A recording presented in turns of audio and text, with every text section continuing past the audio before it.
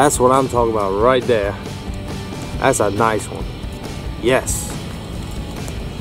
Initially, I thought that was a log and turned out to be a big old alligator gar carcass. Well, I'm gonna run y'all through my little checklist that I usually do. First thing I do is I find structure. Looking for sac-a-lait, you want to find the structure. I've said it plenty of times in my other videos. You want to find structure, whether that be a mat, stumps, lay downs, anything like that. That's what you're gonna look for. That's number one. Number two, make sure you fan cast. Search that whole little area before you move on to another area. Try different colors, different size jig heads, and your depth. So functioning within that zone. That's number three.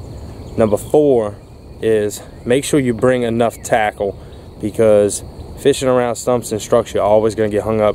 You're gonna lose a lot of equipment. It's just the way it is. It's the nature of the beast. I just lost a cork and thankfully it just floated back to me, but that's what it is, what it is. Number five, whenever you catch a fish, try to replicate that as much as you possibly can. Remember, sac-a-lait feed facing up like this. If you ever seen them in a fish tank, they always sit up like this, looking up at the top. So do that. If you see stuff hitting the top of the water, just try that, you know, try to maybe even throw a little top water or anything. Just try things. That's the thing. You got to try things to learn. That's just the way it is.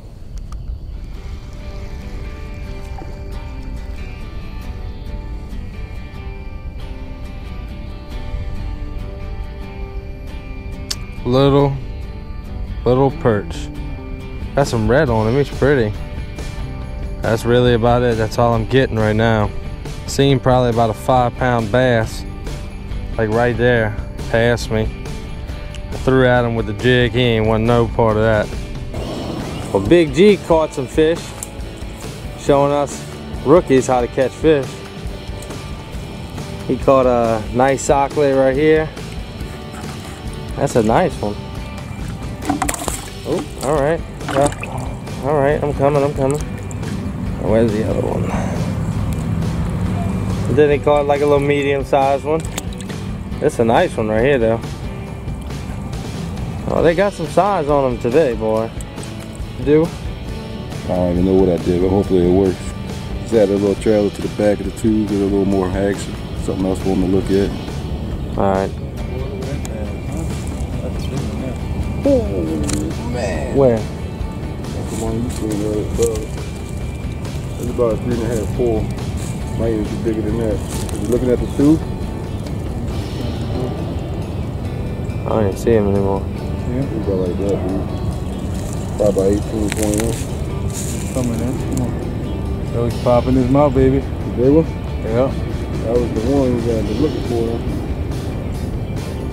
See him on the outside? Oh, yeah. Yeah, guys, Big G caught 2 sac-a-lait, 2 goggleye, and a couple bowfin. So he was the master fisherman of the day. George caught 2 goggleye, I caught a sac-a-lait and a little perch. So that's all we did for this day. I mean, it wasn't the best of days, but see, at this last part of this video, when I was saying early in the video, I seen that big bass. He cruised right through that little open area, and I seen him, but he was nowhere close to where the bed was. Well, Big G, George was fishing the bed. We all threw at the bed. Couldn't get neither of them to bite. I mean, we were also standing right over the top of them, so they really didn't want nothing to do with it. But they were flaring their mouths open like that. They were mad. And then the female was a pretty big girl. She was sitting there. They were both flicking each other's mouths, opening them out and everything. A sign of aggression. But we didn't have any really bass tackle with us. The only thing that we had was we had a little crawfish and we had a fluke.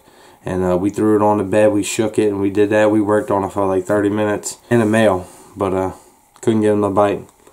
But thank y'all for watching the video. Hope y'all liked it. I'll make this short and sweet. If you like the channel, make sure to subscribe. Drop me a like. Hit me up in the comment section if you want to talk.